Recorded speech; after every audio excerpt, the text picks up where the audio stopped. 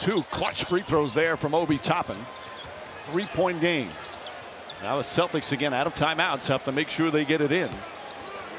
And then hit some free throws. Holiday comes to the ball. Throws it up top to White. White cross cost to Tatum. And a foul on Siakam.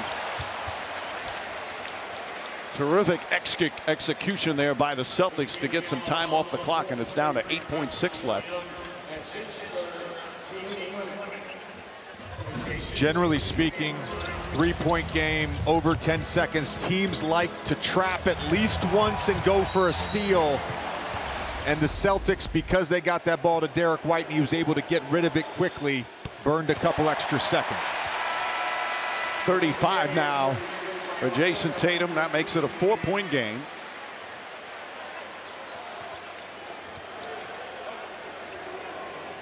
Rick Carlisle still has one timeout left.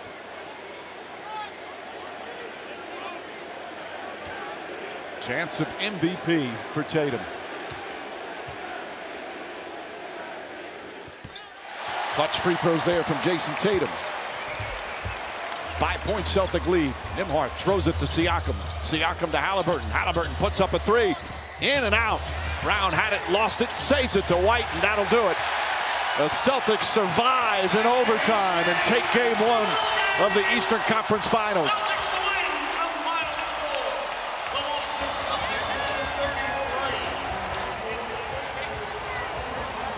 A terrific effort from the Indiana Pacers.